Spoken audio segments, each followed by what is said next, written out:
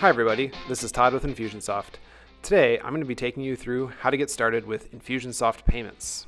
So go ahead and log into your apps and go to the main navigation menu at the top left.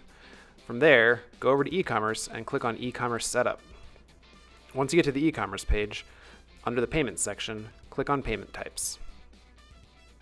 At the top of the payment types page, you'll see a new section for Infusionsoft Payments. If you'd like to learn more about Infusionsoft Payments, simply click the Learn More link at the bottom of the left-hand section. When you're ready to get started, on the right-hand side, you'll see a drop-down with all the admins inside of your application. Your name should be pre-selected. Whether it's you or another person in your app, the person you select here should be the financial representative of your company and should be listed on the bank account that you'll be connecting later on in the process. After you click Get Started, you'll be sent an activation email. If you don't find the email, you can come back here and click Resend Setup Link. Here's the activation email that you'll receive. Simply click Set Up Your Account to get started. It'll be coming from support@wepay.com. WePay is a technology partner that we've chosen to power Infusionsoft Payments. After clicking the button in the activation email, you'll be taken to this page to set up your Infusionsoft Payments account password. For increased security, this password is separate from your Infusionsoft ID password. You'll use this later on to log into the management area of the Infusionsoft Payments console. After setting up your password, you'll be taken to the Infusionsoft Payments account setup page. On this page, you'll fill out information about your business so that you can create your Infusionsoft Payments account.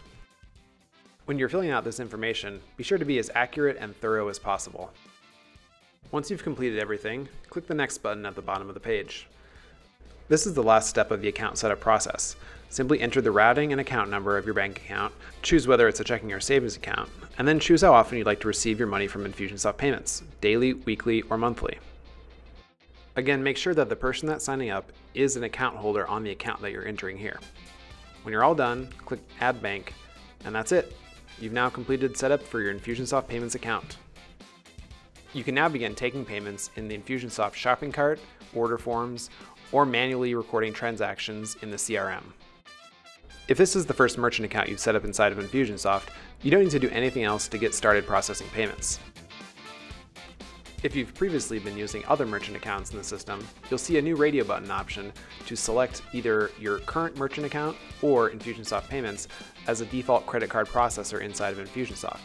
Simply select which one you'd like to use, and then scroll down to the bottom of the page and click Save. If you have more questions, you can visit the Help Center at help.infusionsoft.com and search for Infusionsoft Payments. You can also contact the Infusionsoft support team via phone or chat.